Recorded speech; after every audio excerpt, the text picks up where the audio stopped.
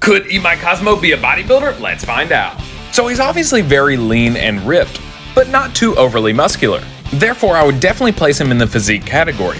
He also has a very broad chest and shoulders, but lacks a bit in the triceps and the lats, just like a lot of King characters. It's kind of just the art style. And in many shots, his arms are also lacking. In my opinion, I think he would do pretty well in a men's physique division at an amateur level, especially just because he's so ripped and so well conditioned. Having said this, because he is so lean, I would actually put him more in the fitness model category. So could he be a bodybuilder? Not at any sort of professional level, but he could definitely be a fitness model. What do you guys think? Let me know in the comments below.